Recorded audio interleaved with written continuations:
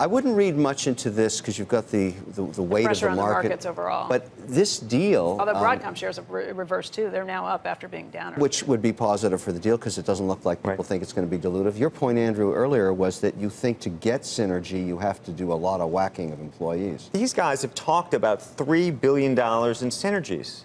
That's like 10,000 engineers. By the way, that's the entire office in San Jose where Qualcomm is based. And I'm just saying... I find that a very attractive I know you do. I'm just saying that in this political environment where all you hear about is an administration that wants jobs, jobs, jobs, to announce a transaction, which, by the way, Broadcom went in the White House and was supported by the president originally before this transaction. Before this deal was announced, and he's already made that commitment to show that he'll bring jobs to America. Now he's going to synergize America, which is even better, more productivity. It means laying off America? What are you saying? Your point is that these are workers who would get rehired, that these are not jobs that are going away. They will get...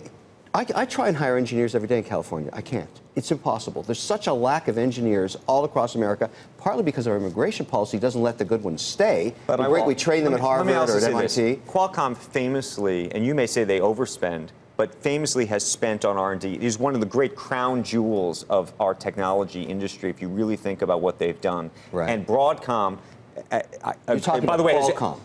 Qualcomm. Broadcom is a very well-run company, but has never been famous for its R&D piece. There's many shareholders, including me, that think that Qualcomm is poorly managed. I don't like litigating my customers. I don't like that. That is not value creation. I would like adult supervision to come in through Broadcom, work it out with Apple, and make it so that I can make more money with Apple as opposed to litigating until the cows come home. Because there's a chance you could lose that litigation one day.